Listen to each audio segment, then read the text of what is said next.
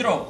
લગભગની ડિવિઝિબિલિટી વિભાજિત આપણે ખ્યાલ આવી ગઈ છે 2 પછી 3 પછી 4 પછી 5 પછી 6 ચાલો 6 માટે શું કરું પછી તો કે 7 8 9 10 11 ધારો કે 12 આવે તો શું કરું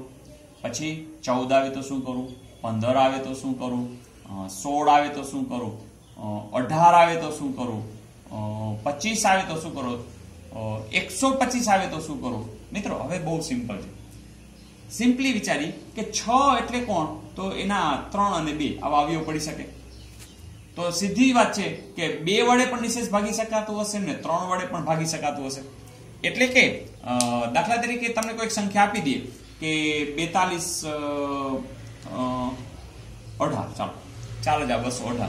તમારે પેલું તો એ જ ચેકિંગ કરવાનું કે 2 વડે લેનો કે આ બરોબર છે ચાલો એમાં કઈ પ્રોબ્લેમ નથી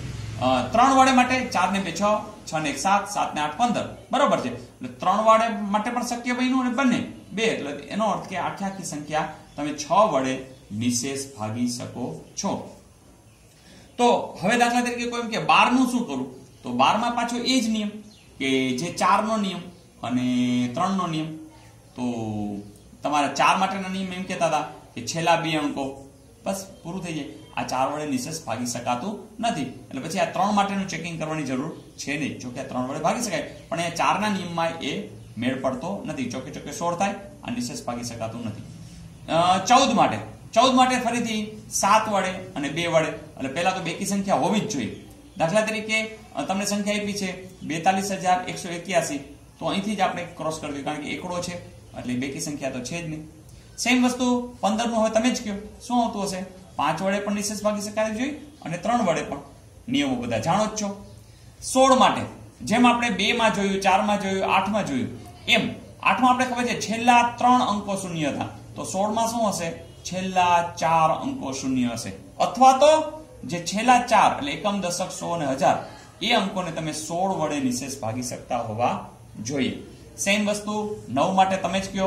9 ગુણ્યા 2 એટલે બેકી સંખ્યા હશે અને 9 નો જે નિયમ હતો એના અંકોનો સરવાળો અને 9 વડે નિશેષ ભાગી શકાય એ રીતે ભાગી શકાવા જોઈએ 25 માટે મિત્રો તમે છેલ્લા 2 અંક શૂન્ય હોય છેલ્લા 2 અંક 25 હોય 50 હોય કે 75 હોય તો આ 4 વસ્તુ માટે એકમ અને દશકના અંકોને આધારે કહી શકાય કે 25 વડે નિશેષ ભાગી શકાય છે કે કેમ 125 ની અંદર પણ છેલ્લા જો 3 અંકો શૂન્ય હોય તો તમે એને પણ 125 વડે ભાગી શકશો અથવા તો છેલ્લા 3 અંકો 125 વડે નિશેષ ભાગી શકાતા હોવા જોઈએ મિત્રો આટલી બધી સંખ્યાઓની વિભાજ્યતા વિશે તમે જેમ પ્રેક્ટિસ કરશો એટલી તમને મજા પણ આવશે અને તમારો કોન્ફિડન્સ છે એ અપ થતો જશે તો મિત્રો જે નવી સ્પર્ધાત્મક પરીક્ષાઓ આવી રહી છે અથવા તો તમે તમારા સ્ટડીની અંદર આગળ વધી રહ્યા છો તો આ બધી વસ્તુનું